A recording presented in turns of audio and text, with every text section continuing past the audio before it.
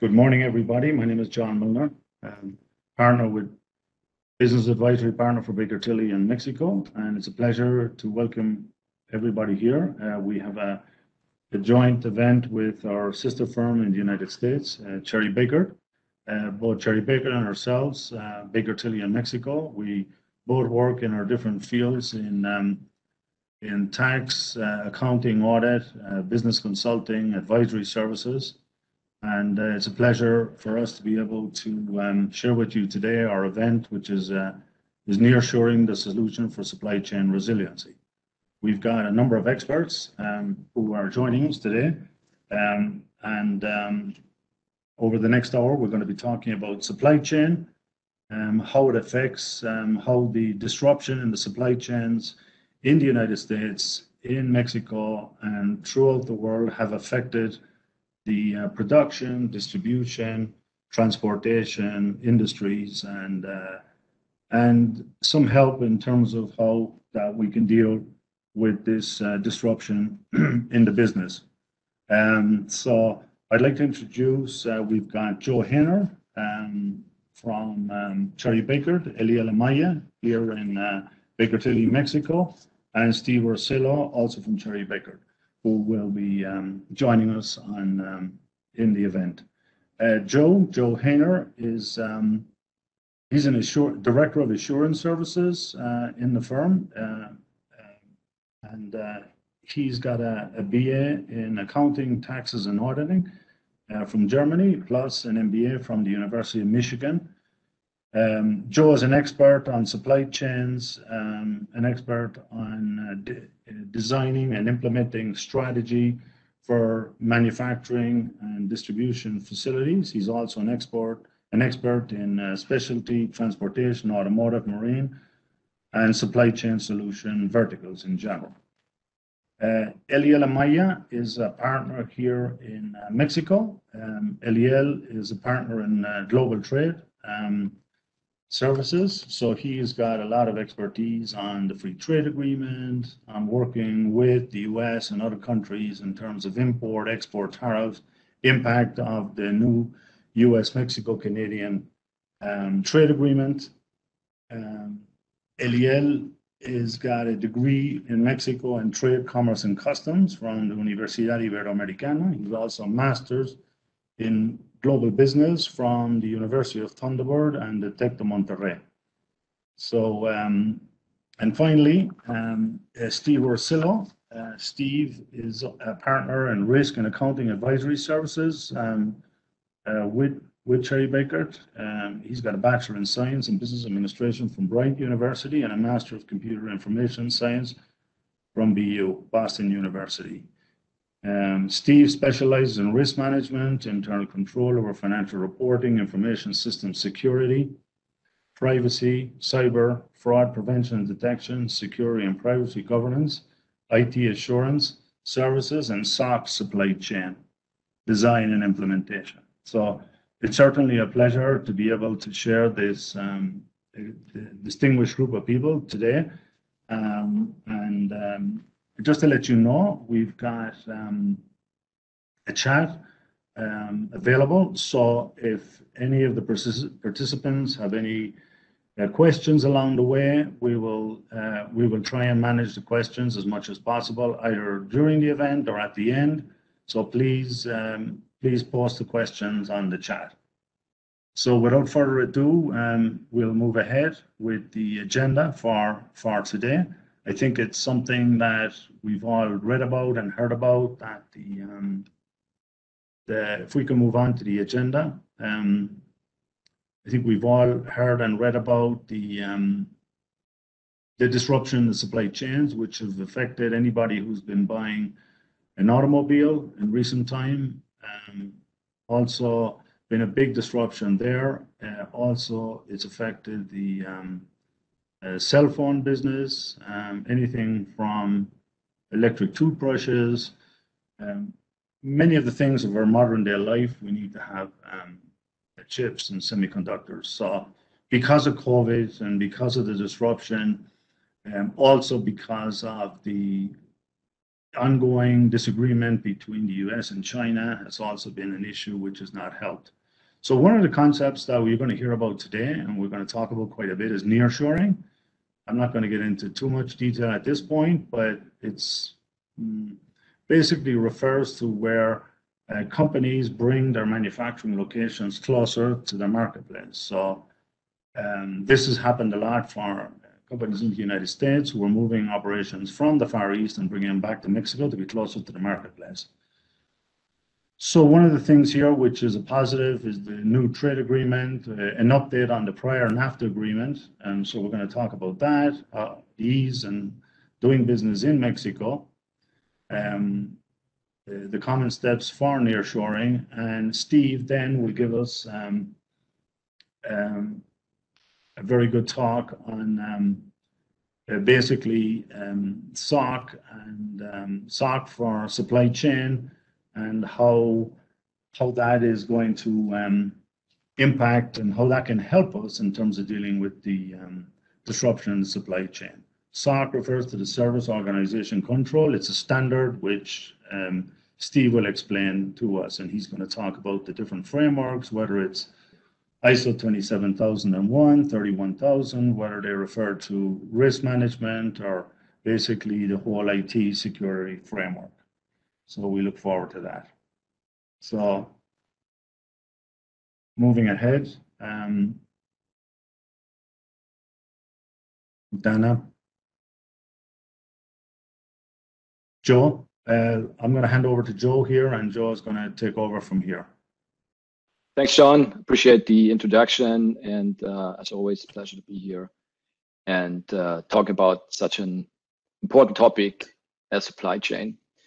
So what I did with the next couple of slides, I just wanted to point out what's going on in the supply chain world, what can you read in the press, and just highlight a couple of quotes which I found interesting. So on this slide, we heard about this from John a little bit, tariffs. So just going pre-COVID, there was already some dynamic in the supply chain changes. A lot of that driven by just cost considerations, and that was driven from a U.S. perspective very much with the tariffs putting in place with China being the workbench of the world in many instances, even if it's production not necessarily for the Chinese market, just using the competitive advantages China could provide, and some of these were diminished by the tariffs. So just want to kind of put that back on the agenda if we look at this holistically. If we move on to the next slide. Here you can already see that it doesn't matter what press you look in and what you prefer to read. It's basically all over the place. Supply chain vulnerability, which also will be a topic Steve is going to touch on. How can this be addressed? Cyber risks, one of the keywords, and maybe even used to the addressing of that issue can maybe even be used as a competitive advantage. I'm going to learn more from Steve about that later.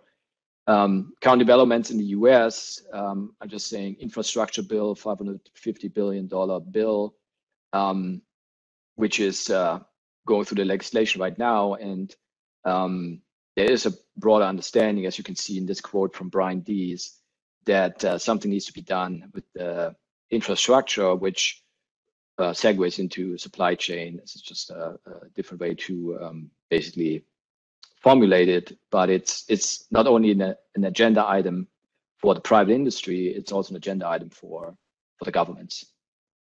Moving on to next slide.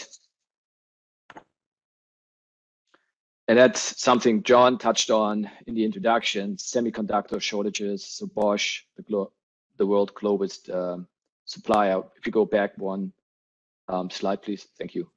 So Bosch, the largest automotive supplier in the world, they say is basically the supply chain for semiconductors is broken.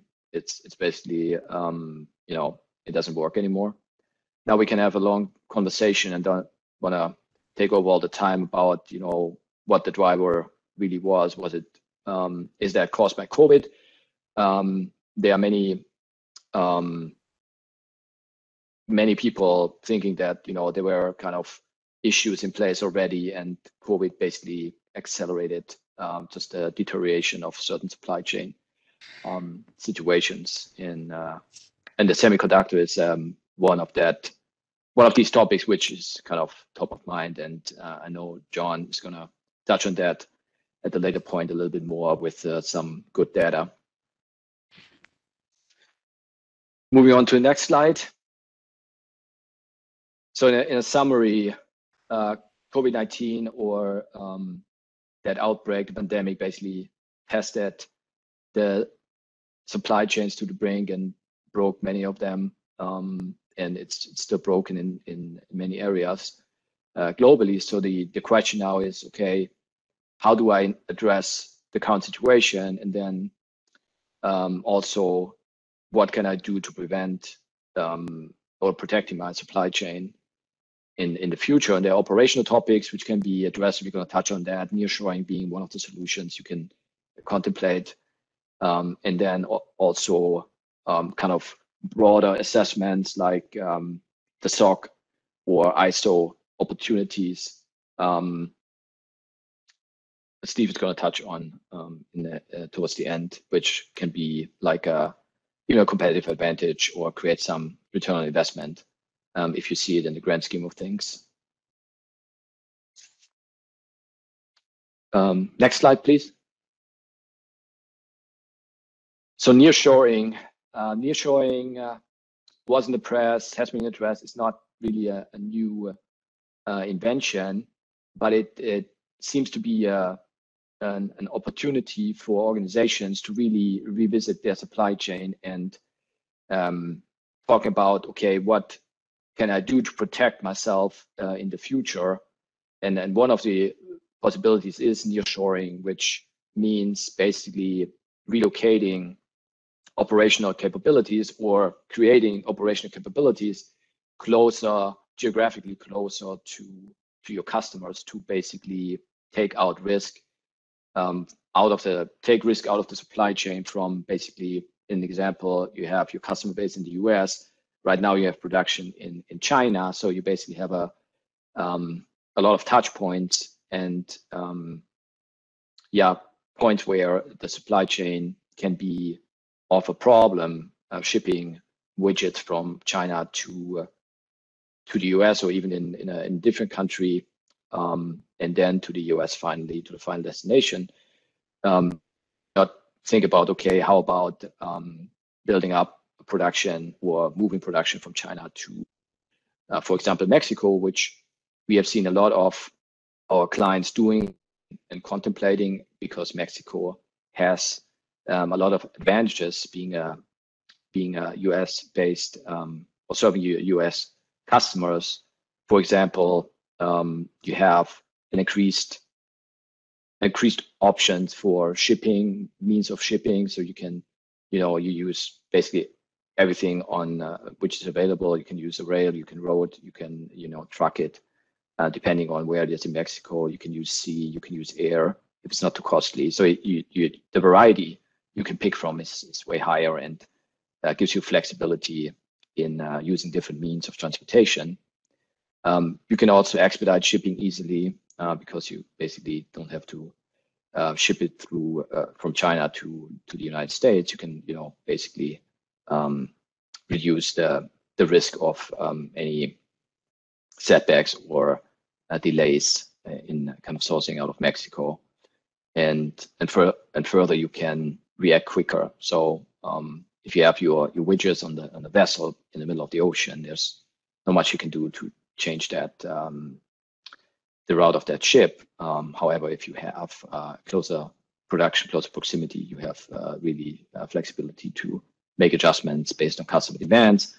John is talking about this a little bit later about the changes we see for certain plants driven by the semiconductor shortages. What are the challenges? There is no real quick fix. So unfortunately, nearshoring or changes to supply chain is a strategic conversation. It's something where you have to look ahead and you have to see, okay, what's your customer base, where you want to be, where do you want to be active in 2-3 years down the road, and then you basically build this new strategic model. And nearshoring would be one of the pieces to your global supply chain puzzle, basically. So unfortunately, no quick fix, but a good opportunity for long-term growth and protecting your supply chain in the future. Another challenge is certainly the costs. Relocation of existing production facilities from China to Mexico is going to be costly, and it's going to be an investment to be made. And another challenge is certainly the supplier base. So if you have like an sophisticated supplier base in China, kind of helping you producing your product in your factory, you basically have to build that up, or find out what the location in Mexico can offer you, so that you are not running into any local supply base challenges. Moving to the next slide. John? Joe. Yeah, sorry. Just quickly, you mentioned there about China and the US. I think it's important to note back in 1990, the US used to have 37% of the share of the semiconductor production. Now it's gone down to 12%. So what's happening is that you mentioned about the new infrastructure bill. I think the U.S. Senate has already approved $52 billion in funding for the semiconductor industry in the U.S. Also, they're in the process of approving tax credits for investments into the industry. So I think you'll see that the U.S. is being proactive in trying to help its own to bring back some of this production back into the United States. No, and just a couple of other statistics which are interesting. Some of the very large, one of the important things to mention is that the electric hybrid cars need a lot more chips. So this is like a big demand, because now the focus, like in the month of July in the United Kingdom, 26% of the cars built were either electric or hybrid. So there's going to be a much bigger, focus on that industry, which is going to be a big demand on the chips and on the supply chains. But just in the UK alone, in the month of July, production was down for manufacturers of automobile vehicles were down 37% year on year. So there's a big interruption. One of the large Japanese companies is likely to cut global production in September by 40% from its previous plan. This is due to the whole disruption in the supply chain. And this is also affecting US manufacturers. And you've got one of the very large pickup trucks, which is shutting down its production for 1 week to catch up on production. Also, there's an effect on cell phones and anything that we use in the modern world in terms of our day-to-day life has got chips. So it's not just the automotive sector. Thanks, John. Thank you. Let's go back one more slide, please. Great, thanks. So we touched on that briefly. So for nearshoring, why are we talking about Mexico? So this is no new idea. Mexico is a proven so-called extended workbench for U.S. companies. There's developed infrastructure. There's good talent. We have the USMCA in place. Let's talk about this a little bit more and the advantages out of that. Maquiladora is a well-known structure, so it gives a lot of gives a lot of security if someone wants to decide kind of moving into Mexico. One of the biggest advantages is even with the USMCA, the USMCA is still very competitive labor rates, and the challenges, like everywhere, acquiring and retaining talent is certainly a challenge. And then crime rates can be challenging. However, it really depends on location, and it's not necessarily very different from any other location in the United States, for example. So with that, handing it over to Eliel, who's going to take us through the next couple slides. Thank you, Joe. Thank you, John. Well, I guess one key item to discuss is what happened with the USMCA, what happened with NAFTA. Actually, it was an upgrade from the treaty, long, steady treaty that benefited all the parties. So I guess it is very important just to give the audience some sense on the changes that happened. There are many, many details that maybe are worth to have another webinar specifically for that. But in a nutshell, what we have is that mainly automotive industry was reshaped because of the change of the rule of origin. At some point, negotiators decided that they needed to split the vehicle into core parts, and those parts had to be also constructed by using iron from the region, and that will threaten what is the supply for iron or steel. And in combination with that, also the labor force wages were what we're throwing as a formula to also qualify for USMCA origin. And what happened when a goods qualifies as an originary from USMCA? Well, duties go away, so most of those goods are duty free, and that will enhance the economy of the three nations that are part of the USMCA. But apart from that, this specific upgrade to the USMCA also focus on digital business, also focus on protecting intellectual property and patents that help some specific industries such as chemical, pharmaceutical, and many others. There are new trends of industrialization in the new era. So apart from those, changes and challenges that were faced because of the Trump administration at the moment of negotiation and the way that was treated, I would say that the change for the USMCA was needed to cover all the digital business that we'll be facing. So, as I mentioned, just as a brief summary, here are a couple of industries that were touched by these changes. The one maybe more with more propaganda was the automotive industry, but at the end, I believe that actually helped the business. Thank you, Dana. Please go to the following slide. So, in a way of focusing why choosing Mexico to do business with maybe nearshoring or beginning a new business in Mexico, well, we have to take a look at what was issued by the World Bank organization. Mexico was ranked as number 11 of the ease of doing business.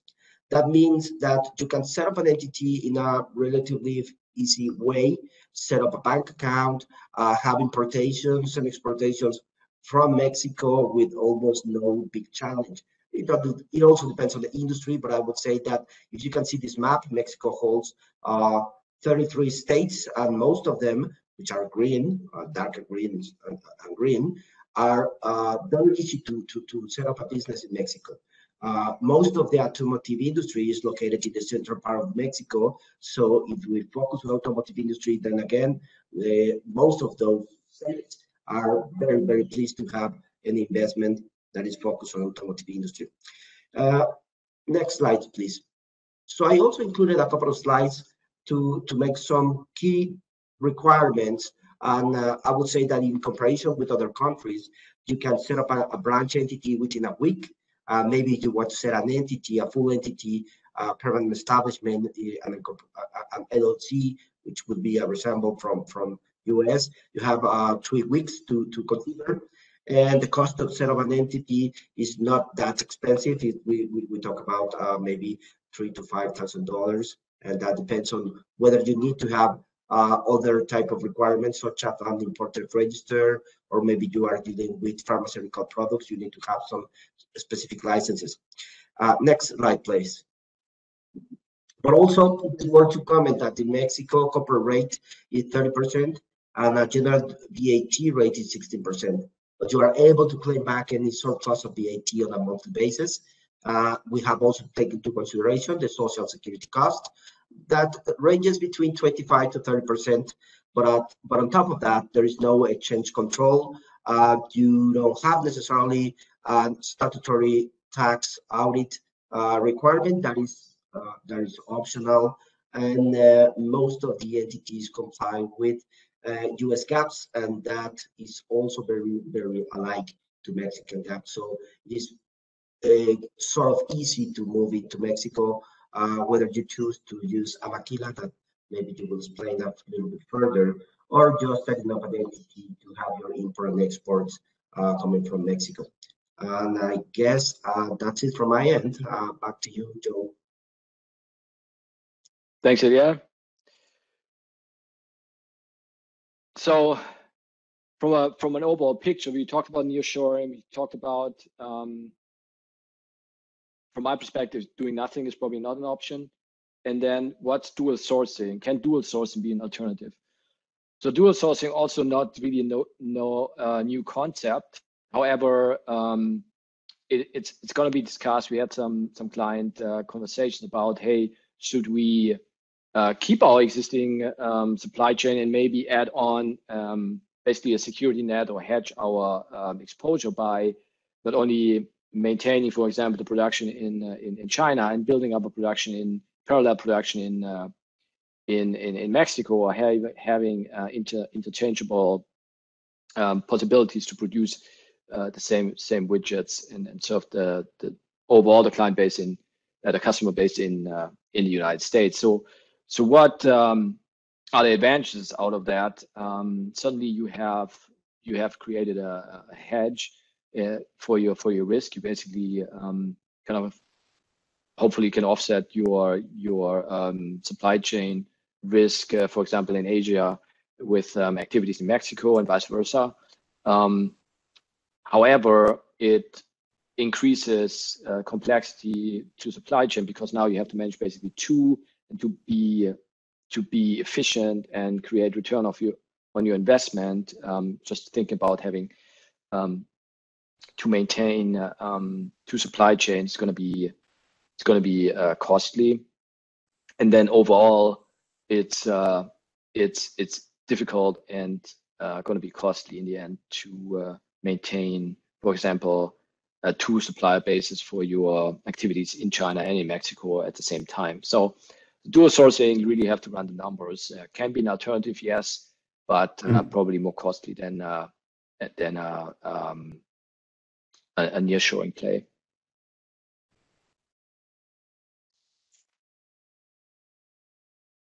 The next slide, just a summary. If you decide you want to, optimize your supply chain and do something in a sense of kind of building something up in China, in Mexico, for example, moving it from China, we have to think about,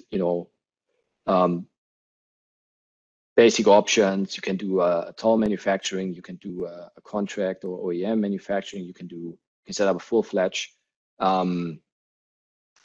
operation and activity in Mexico. There are kind of options in between. So you basically have some flexibility within your decision making a change, given that Mexico already has a very good and sophisticated supply chain and industrial manufacturing base.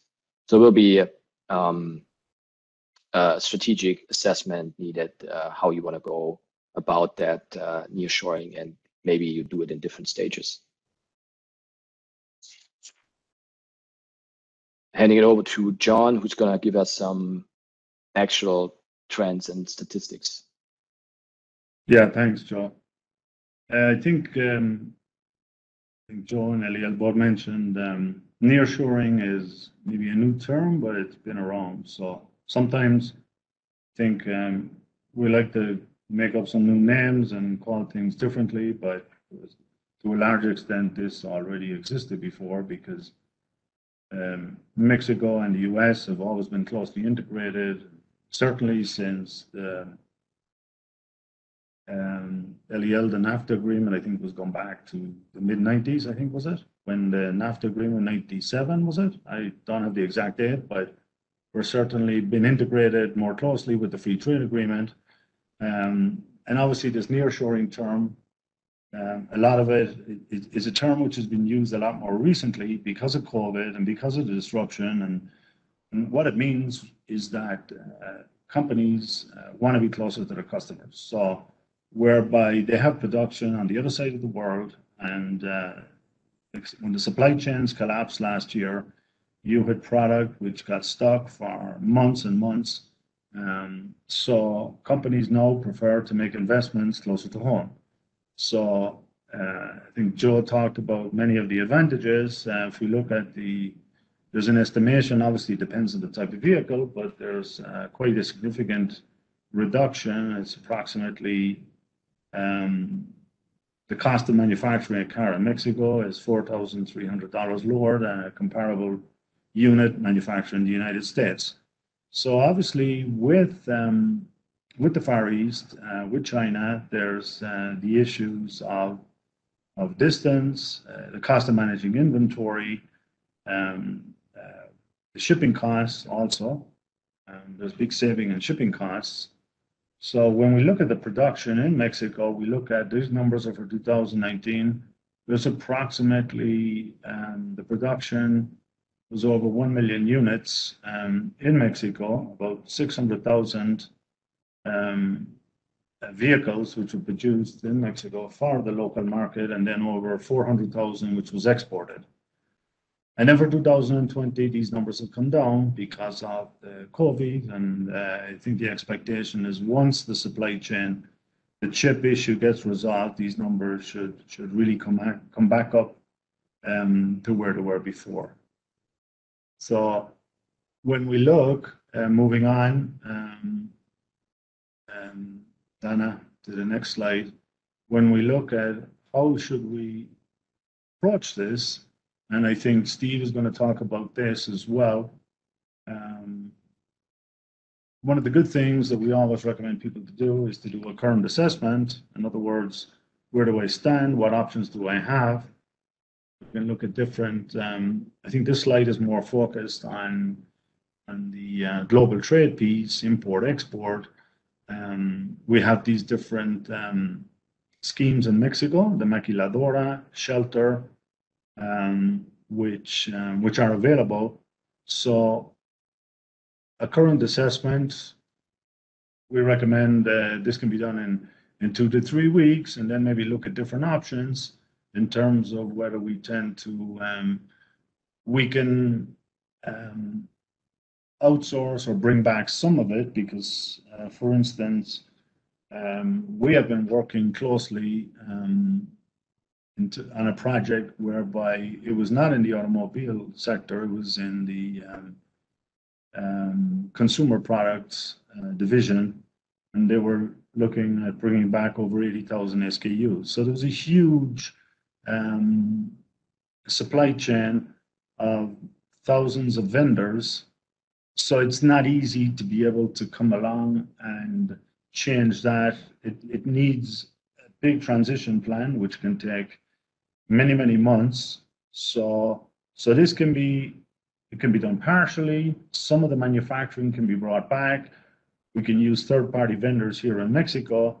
So, and obviously one needs to look at all the different implications in terms of taxes, import tariffs, requirements under the free trade agreement in terms of labor laws, union laws, which have been changed, and obviously the whole business of compliance.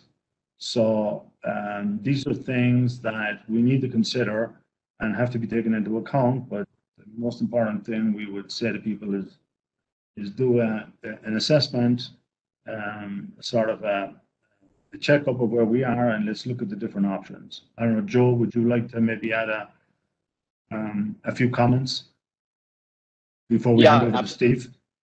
Absolutely, thank you. And we can probably go full circle and see how Steve's service offering and the software supply chain, and how that fits into these general stages, and what state that would, kind of be part of. But I would fully agree. I think Current state assessment is certainly, you got to understand where you are. You got to possibility.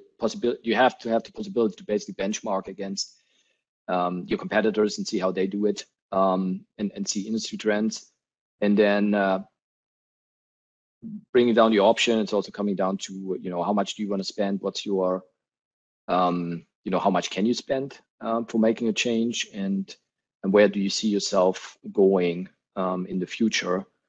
Coming back to my initial comments, that this is more of a strategic assessment to kind of anticipate where you want to play, what geographic space you want to play with, what products in the future, and then it's really coming down to execution, and then again, excited to have Steve here on the panel talking about potential third-party compliance opportunities with SOC reporting and kind of getting an attestation almost on your supply chain, which then also can be used as something to present to a potential customer. So that process is going to be, this process is proven, and it's gonna work well.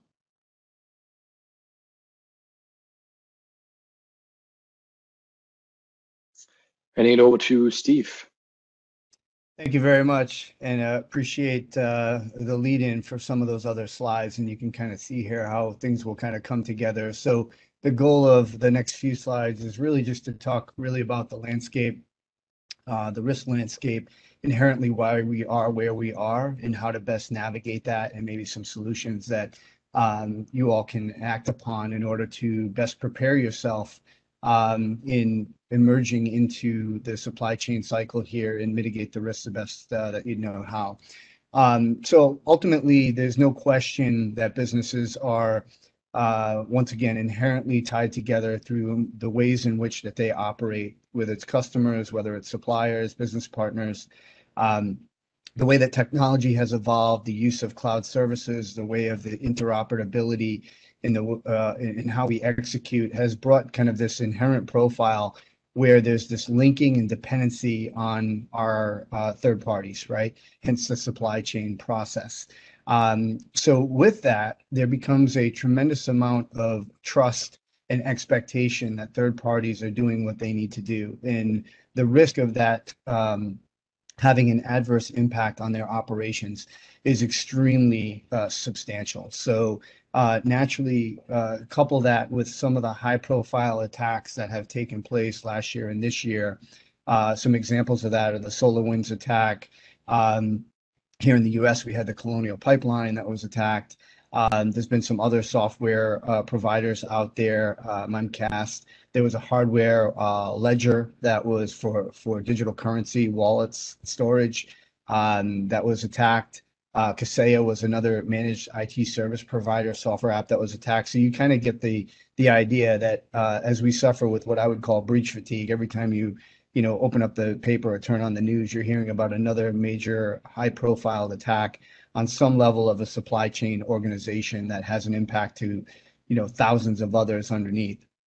This has gained the attention, obviously, across the globe, in addition to, obviously different countries. Here in the U.S., we have a new executive order that was put forth, and a big part of that order had to do with supply chain risk management and making sure that inherently all the software and other technologies that we use through that process are protected.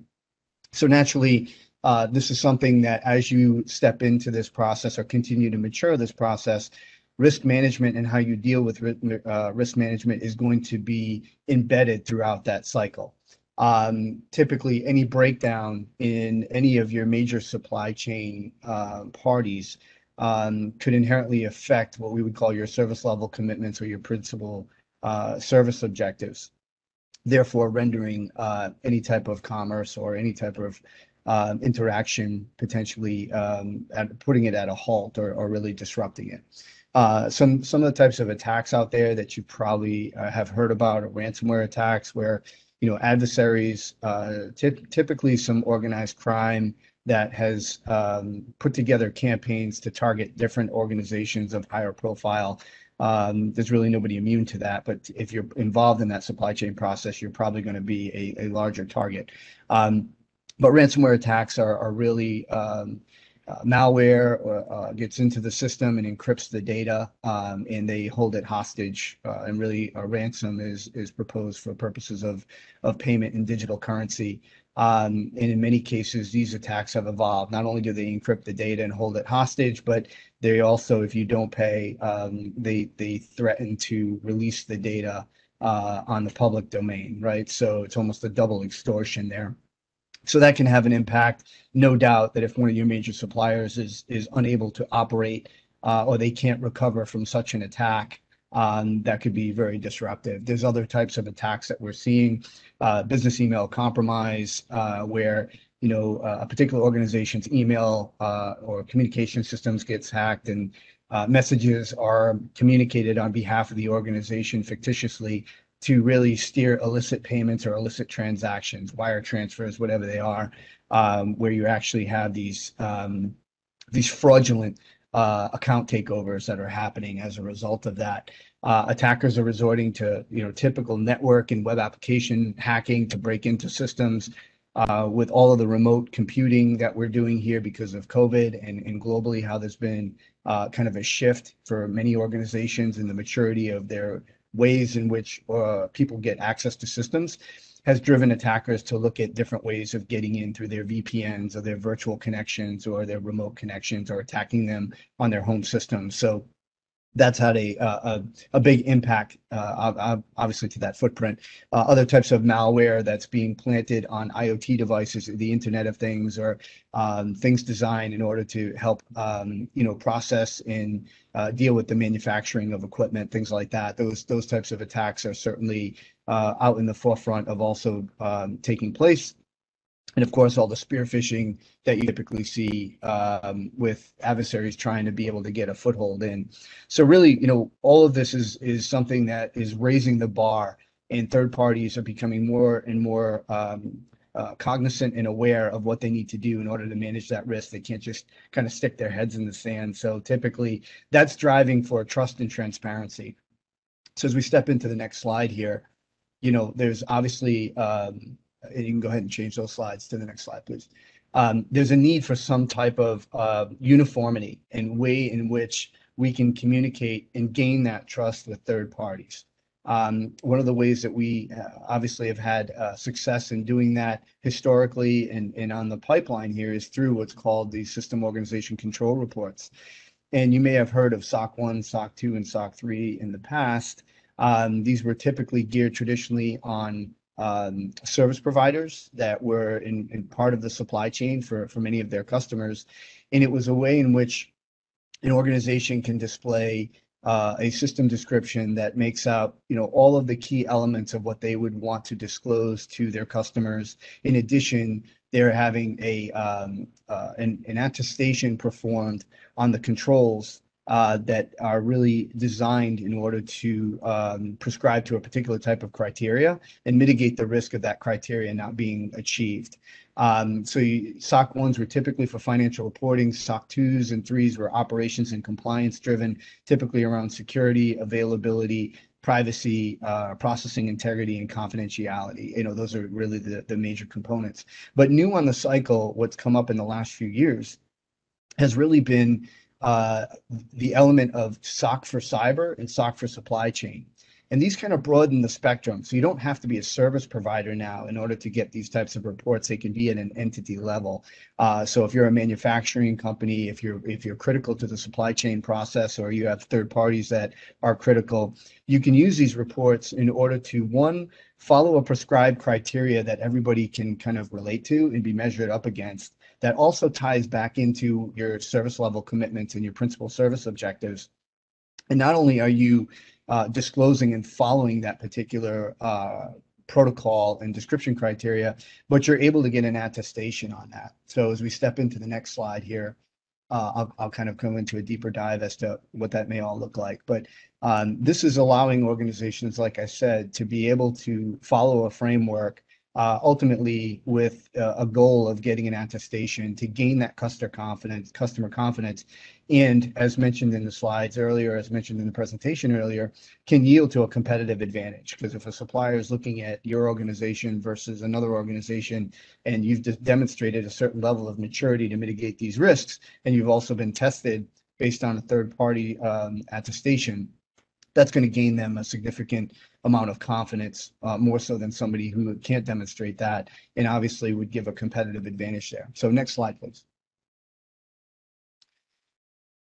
The users of these reports are typically between customers and business partners. So once again, if there's a customer that's using any type of these product offerings and they want to get all of the elements of that transparency, they can use that. In addition, business partners out there that you may be dealing with in order to serve customers, there's a need for that. And not only do these reports display what's happening within the organization that you're reporting on, but it also prescribes the controls that are expected both at the customer level and also at the business partner level in order to facilitate the proper mitigation of the risk throughout the supply chain process.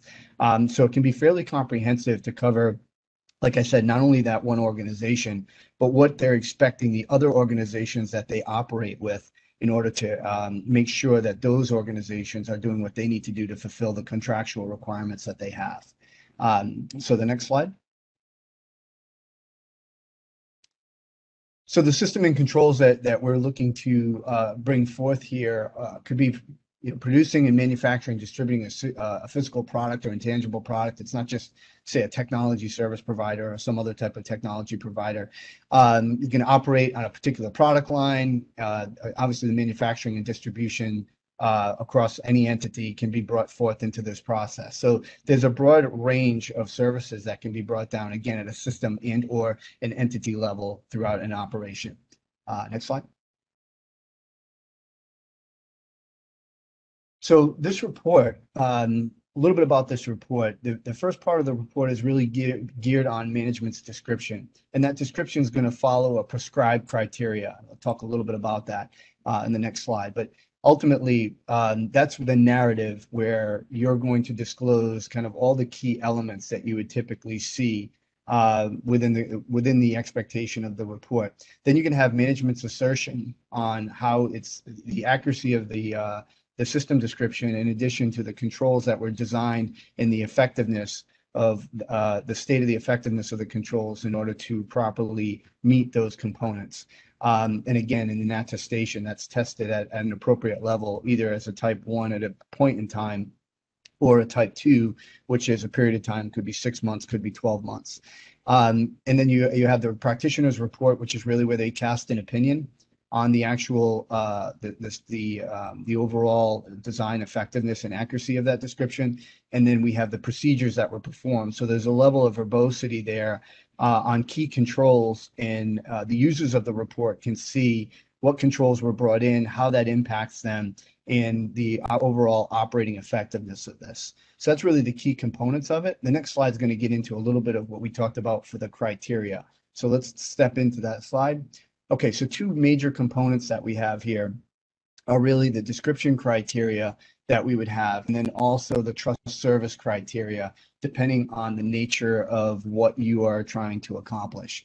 So basically, if you're looking to make sure that your principal service commitments and objectives are geared on security and also availability, then you would bring those components in. But if you're also making representations about the confidentiality of data and or processing integrity of a particular system, then that's another couple of components that you can bring into this, in addition to obviously privacy on any PII.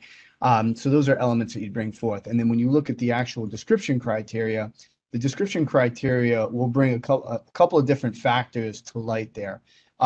Typically, that's going to follow suit so that organizations will know the types of services that you provide, the goods or services. They'll identify, once again, those principal service objectives so that it's clear as to what you're overall what you're reporting on. If there's any material incidents that you've had, so if you've had a significant breach or something that would impact those commitments, that's going to be something that's identified within the report. Any inherent and risk factors, typically that are involved in the business are disclosed so users can understand the types of risks that you're trying to mitigate.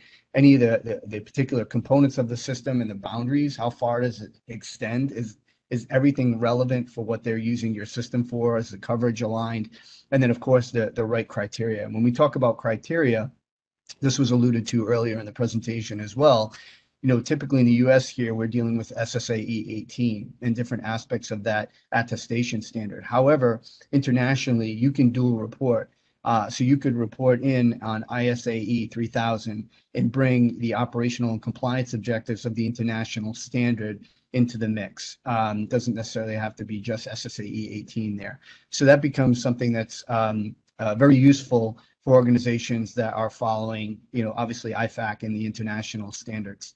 So that's another element. The other side of it too is when you start to look at your security components, many organizations interact globally with ISO 27001. So your cybersecurity program can be predicated and you can tie the relevant controls back to your ISO 27001 or other ISO compliance standards that are directly aligned to your principal service commitments and your overall objectives of what you're trying to fulfill. Another benefit of SOC for supply chain here, there are several, obviously, right? We have a common criteria that we talked about for assessing the overall system of controls and the effectiveness of those controls. This is pretty significant when you're dealing with organizations that have third-party risk management groups that are constantly in communication with their customers and their business partners, asking and fielding questions about key controls and the key operating effectiveness of controls. This report can be useful for them to provide that to those third parties and answer a lot of the questions that they need. So it certainly opens up some efficiencies from the back office reporting perspective there. It also provides a compatibility across many different companies, so you can compare and contrast and bring those relevant points forward there. There's scalable communication. Again, the level of depth that you bring in to meet the requirements is going to be predicated based on the level of verbosity that you want to have in the report to meet those obligations. So there's a good way of disclosing that without giving too much information that would jeopardize security in and of itself. And again, we're talking about really raising the bar on trust and transparency with critical third parties to make sure that they have a good comfort level for what we do. So using this process to build a program, design a program, whether you decide to go for an attestation or not, creates a really good benchmark for you as we go through. And then again, this is going to display a certain level of program maturity that many of your competitors may not have. That's going to help you build those relationships and continue to, solidify more and more business that would be trusted to do business with within that supply chain. And of course, it all ties back down to the overall risk management process. So those are some of the key benefits there.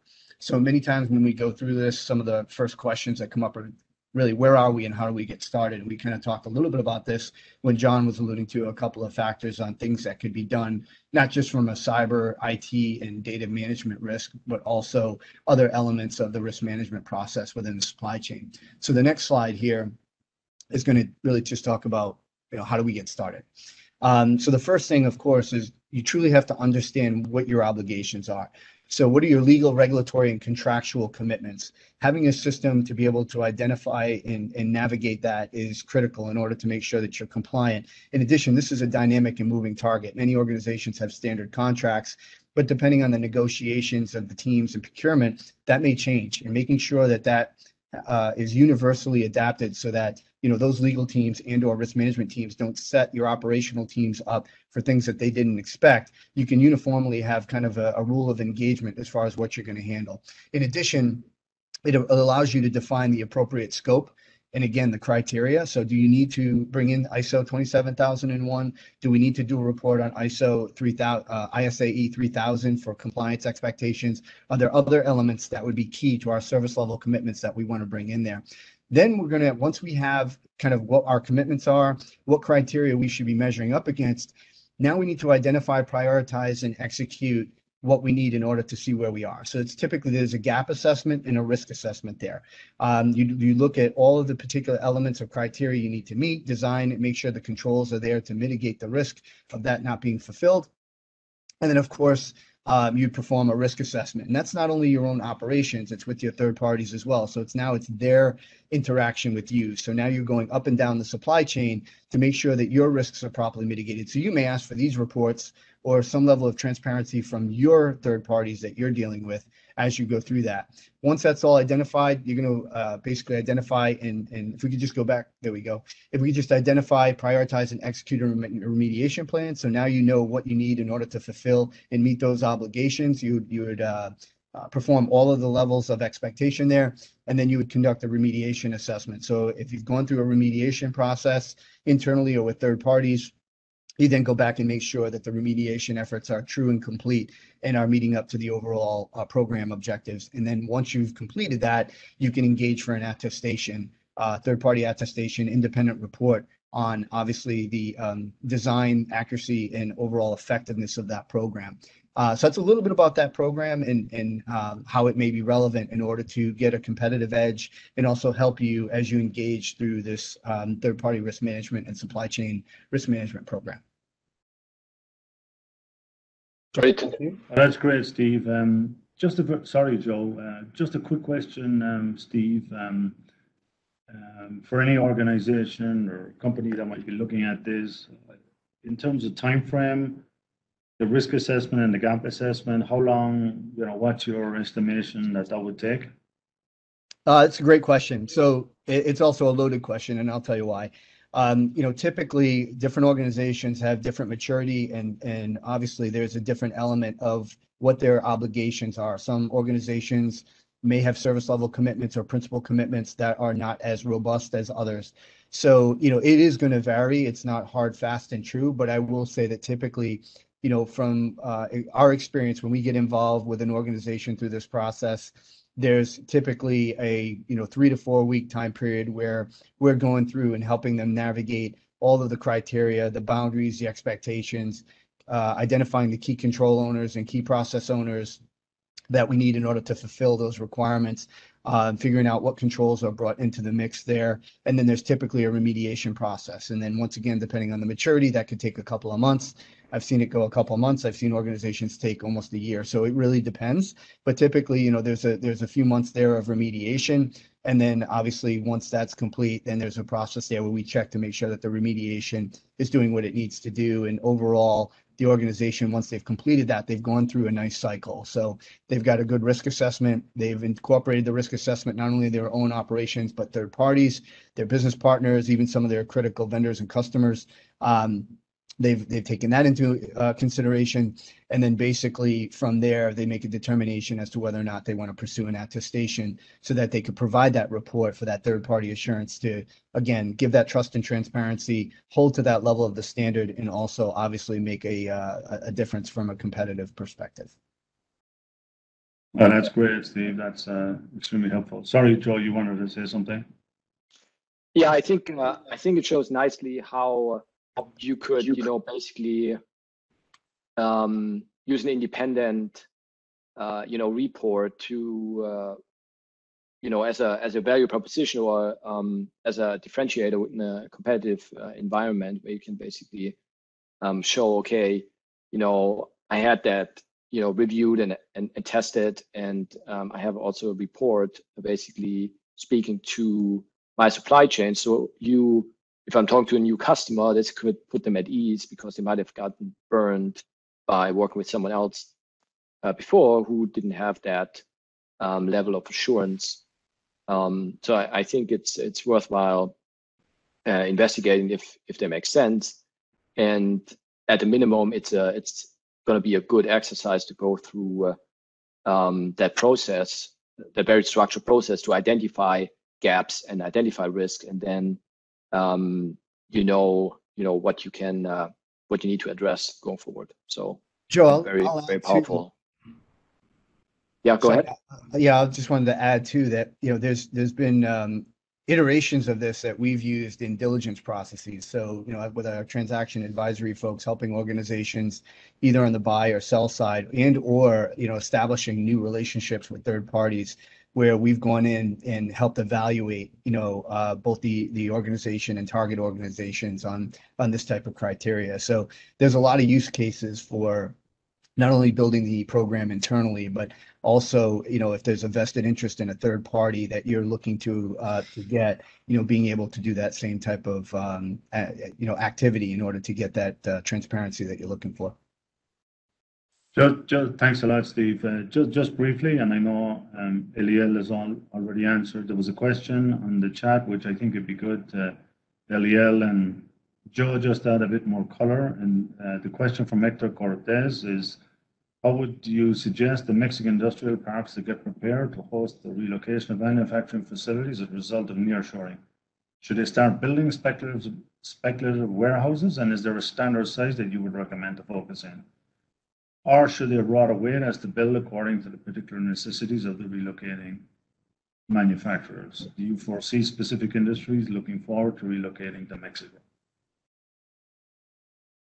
So maybe if I can start, and Eliel has also nice up here already. So I would comment start answering the question from the end, basically. Okay, starting with the industry. So looking at the data you showed and what we have seen in the past and what's actually going on right now is there's certainly a big push in the automotive industry, and my personal expectation would be that that's going to continue and probably expand in the future because it's a proven concept, and a lot of manufacturers already have facilities, so it's to expand existing facilities than basically starting new ones if you're in a different industry.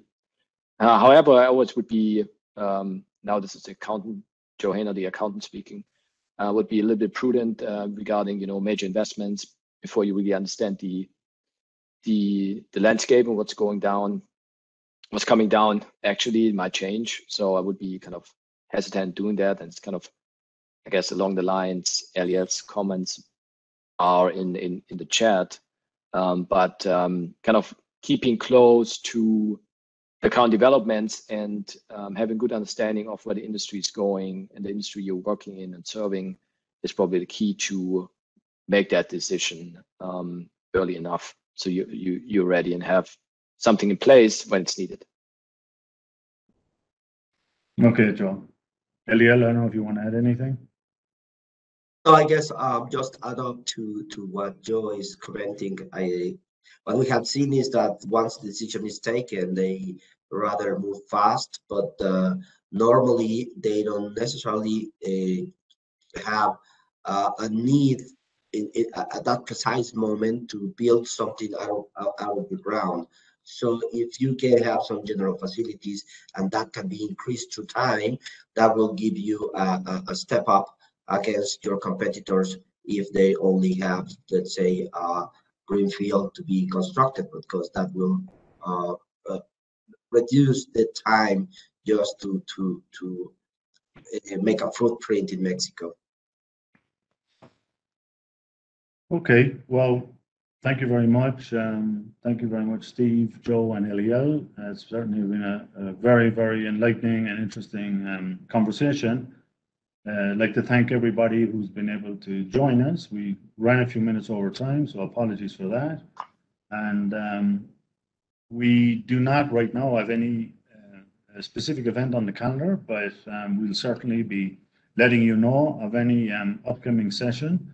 I think this has been our third or fourth webinar where we've worked together, and most of them have been on this type of nearshoring, manufacturing, joint collaborative work and working together. And we worked together on many projects with Cherry Baker and Baker Tilly.